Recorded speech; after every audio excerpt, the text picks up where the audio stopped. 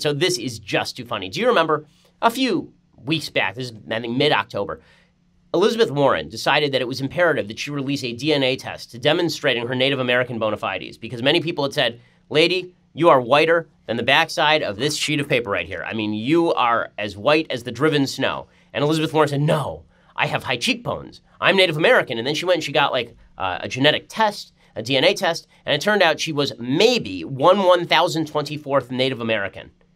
And the media celebrated this. We read the headlines at the time. The media said, she has been vindicated. She's a Native American. How dare you question her ancestry? Well, the rest of us were like, that's not what the test showed. And also, what? Well, now it turns out that we won the argument, right? Those of us who actually have any tenuous relationship with reality, we won this particular argument because now the New York Times is reporting that one-time Democratic 2020 presidential frontrunner, Senator Elizabeth Warren, has fallen on hard times politically. Why? Because of that DNA test. So Trump trolled her into taking a DNA test, and now she's got problems. Quote from the New York Times, nearly 2 months after Ms. Warren released the test results and drew hostile reactions from prominent tribal leaders, the lingering cloud over her likely presidential campaign has only darkened. Conservatives have continued to ridicule her. More worrisome to supporters of Ms. Warren's presidential ambitions, she has yet to allay criticism from grassroots progressive groups, liberal political operatives, and other potential 2020 allies who complain that she put too much emphasis on the controversial field of racial science and in doing so played into Mr. Trump's hands. So she tried to break into the intersectional group by releasing a DNA test, and everybody's like, no, lady, you're white, not allowed.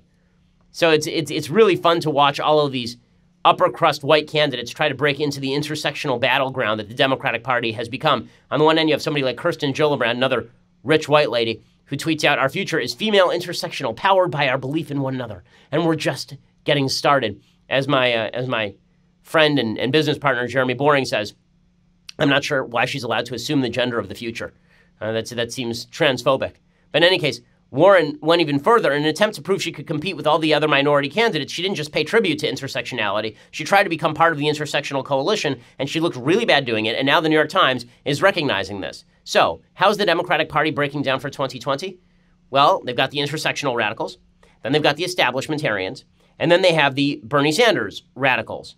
And this means that if you had to name the people who are the top candidates right now, it would be from the establishment, Joe Biden, from the intersectional side, Kamala Harris, and from the Sanders bro flavor of the month, that'd be Beto O'Rourke. So those would be your top three candidates if you had to handicap this race right now. All three of them are increasingly radical, and Elizabeth Warren was not radical enough. She tried to break from the Sanders bro area of the Democratic Party into the intersectional area of the party, and she failed dramatically because, as it turns out, there are serious gaps between these three sections of the party if you are a Democrat. And these gaps are only going to get larger as the Democratic Party becomes more and more radical on a wide variety of issues.